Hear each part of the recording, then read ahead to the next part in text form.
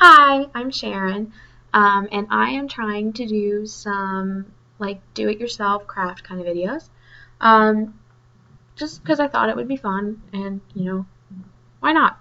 So, my first one is Snapple Capple buttons.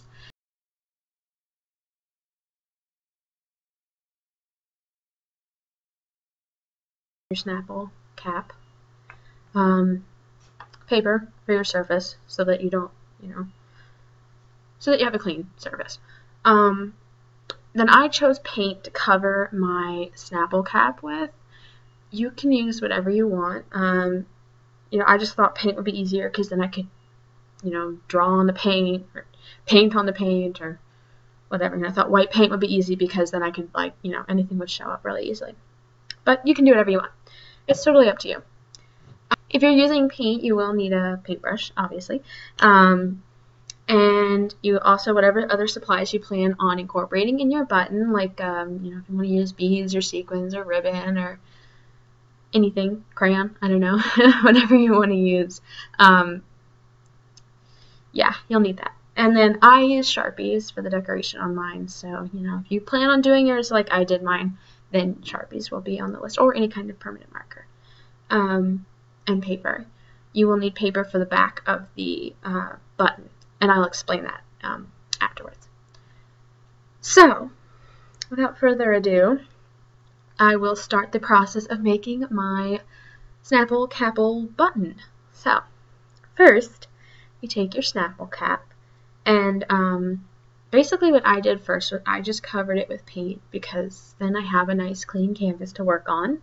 I just thought it would make it easier. So here is my Snapple cap now covered with the white acrylic paint. And so now I just think it'll be really easy to cover it with whatever kind of decorations or designs I want to do. I just thought it would be easier this way. You can do, again, you can do it however you want. But this is the way that I thought would be easiest. So next step is the fun part, and that's designing your button however you want. So you can do whatever you want with it. If you're in an election, I don't know if you want to use something this homemade, but if you do, if you're an artistic person in an election, go for it. And you can make it say like, vote for so and so, or so and so's the best. So I don't know. Or if it's like Valentine's Day, and you can say like, so and so's my Valentine, or Valentine, and I don't know, whatever. For holidays, St. Patrick's Day is coming up. Whatever you want to do, you can just kind of get in the spirit with a little button. And some of my favorite words, I had it say faith, hope, and love, because I just love those words. They're very inspiring and comforting.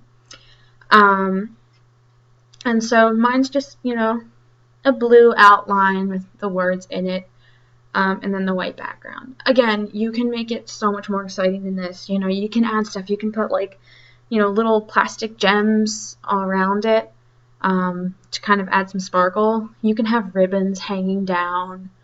You can put glitter on the outline.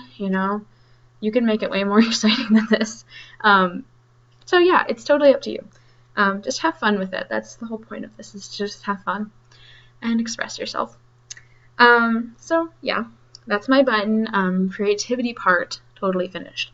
I was talking about with the paper was you have to cut a circular piece of paper, and just slightly larger than the diameter of the button, because you're gonna tuck it. You're just kind of tuck it in there, and then use some glue, and you're gonna glue it in. Basically, it's not too complicated. It just kind of gotta kind of get a feel for it to get it in there so that it doesn't stick out at all. So yeah, once you get that done, then you pretty much have your button. All that's left to do is to get a safety pin, stick it through there, and then pin it on your shirt, and you're ready to go. Well, I hope that video was entertaining or interesting or helpful to someone.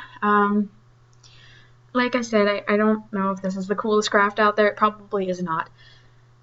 But I hope that you enjoyed my video, and I hope that I can bring more creative ideas to you in the future. But for now, bye!